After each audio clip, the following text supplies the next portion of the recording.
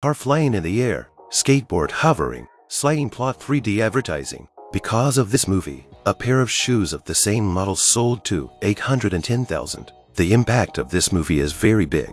This is all a clip from the 1989 science fiction movie, Back to the Future 2. In 1985, the Doctor returns from 30 years in the future and tells Martin that his future child is in danger and needs help in the past. The girlfriend takes him along to the future 2015 because she saw the time machine. At this time, in order to ease the traffic pressure, the car has achieved land and air. On the way, because his girlfriend had too many questions, the Doctor hypnotized her with advanced instruments. Arriving at the town where their future is located, the Doctor first observes Martin's son George, and as Martin put on the same clothes as his son, he first puts his still-awake girlfriend to the side of the road, where the newspaper shows that George is in jail for robbery. The next thing Martin had to do was to go to the cafe and pretend that George refused Mike's grandson's invitation. Martin just arrived at the cafe, the same dress George also came. He hurriedly hid immediately after Mike's grandson appeared and invited George to go robbing at night.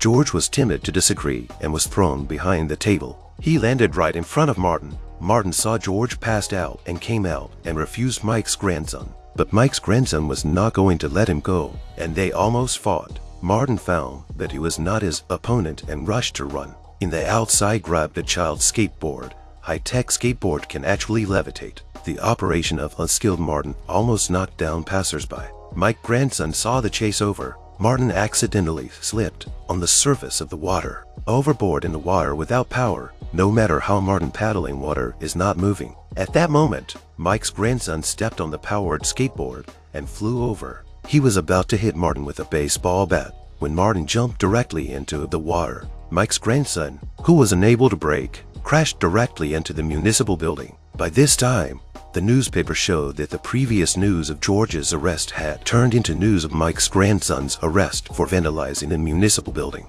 Martin wants to buy a sports magazine to take back with him, which has competitions of various sports for 60 years. If the magazine he bought won the lottery, then he would be rich. As he was leaving, the Doctor found the sports magazine Martin bought. I invented the time machine is not to make money. If you bring back this thing, it may cause a lot of things to change. Eventually, the Doctor threw away the magazine. Just as they were going to find his girlfriend, they found the unconscious girlfriend was found by the police. Then, she was sent to his future home. If the current girlfriend meets the future girlfriend, there could be a mess. The Doctor and the guys rushed to drive after them. Their conversation was overheard by Mike behind the door.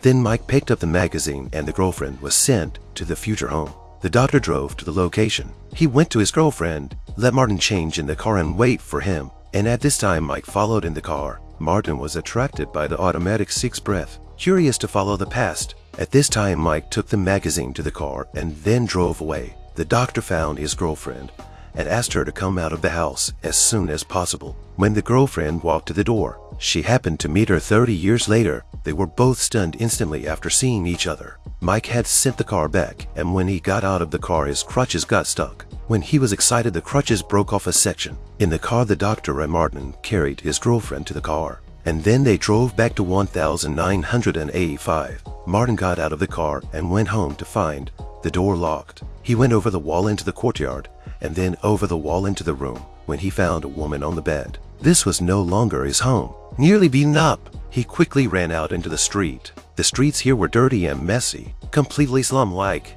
The previous clock tower had also been converted into Mike's casino. Mike is now the richest man in town. The whole town has only become what it is now under his management. To add to the absurdity, Mike actually married his mother, Lorraine, who became Mike's son. When Martin asked his mother where Papa George had gone, she said he had died 12 years ago. It wasn't until Martin saw Papa George's grave that he believed everything that was in front of him. That's when the Doctor found Martin. The Doctor said that we must have come to a twisted time and space. He found the bag of magazines in the time machine and half of old Mike's crutches, indicating that old Mike must have driven the time machine to give the magazines to his younger self. The newspaper shows that Mike got $1 million for the first time, and the picture shows that he had the magazine in his pocket. The current Doctor is also confined to a mental institution. To solve this problem, it is necessary to know when and where the old Mike gave the magazine to the young Mike. To get to the bottom of the matter, Martin found Mike. Mike came straight out with the exact time and place. Then they took out the gun, because back then old Mike said whoever asked about it could not survive. Fortunately, Martin was very agile to dodge the gun. When he ran to the top of the building, Mike came after him with a gun. "Now give you the choices. Is he jumped or I shot you to kill you?" Martin jumped straight down. Just when Mike wondered what was going on up to check, Martin was knocked unconscious by the car door. It turned out that the doctor came over to save Martin, to the specific time and place. Then they need to hurry back to the time to stop this thing from happening. The time is exactly inside the first part. Martin returned to the future of the day. Martin first changed into contemporary clothes, with binoculars and walkie-talkie and the doctor to keep in touch at all times. He followed Mike to the front of the car. When Mike did not notice, he hid behind the car. When Mike returned to the car Saturday back through the old Mike. Old Mike took out the sports magazine and said, "Follow this and buy a winning team, and you'll be rich and on your way to the top of life." Watching Mike did not believe until old Mike turned on the radio and listened to a game that really turned out to be exactly like the book. Old Mike told him to make sure to lock it in the safe, not to let anyone know about it. Watching them walk out, Martin noticed that the garage door was locked. Immediately Mike was going to the prom. Martin hid in the car again and could only whisper in the back to contact the doctor and tell him where the car was going.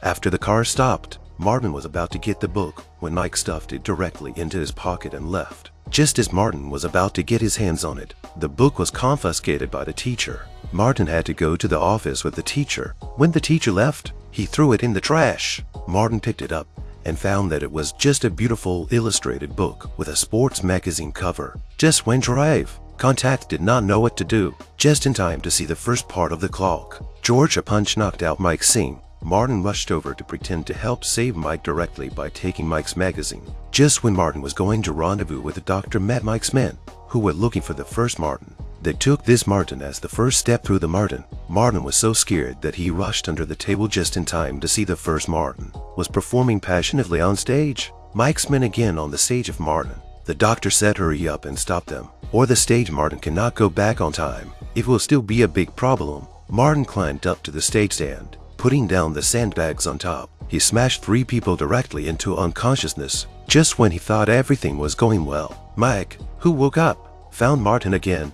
Then Martin was slapped unconscious. The magazine was snatched by Mike again. Martin and the doctor rushed after them. When the 2 cars were close, Martin took out his hoverboard and followed them and managed to grab the magazine. This completely enraged Mike. He drove into Martin. The doctor from above the rope out to pick up Martin. Then Martin burned the magazine, and the news of his father's murder in the newspaper became the news of his father's fame. The news of the doctor being put in a mental hospital also changed immediately. A lightning bolt in the sky hit the time machine. Then the doctor disappeared. It was raining heavily and a man stepped out of the car. He took out a letter from his arms, saying that the letter had been in the bank for 70 years and said that it should be given to a man named Martin at this time and place. He did not expect Martin would really show up. Martin opened the letter and found that it was written by the doctor. It turns out that the doctor returned to 1885. The time machine was broken by lightning and the conditions at that time cannot be repaired. Want to save the doctor back, can only find the current doctor. This side of the doctor just sent the first step back to Martin. When he was excited, Martin found the doctor again. The doctor took a look at how another Martin's son passed. This is the second step back to the future. The third step in the Martin in order to save the doctor. Back to the 1885 era of the Western cowboy.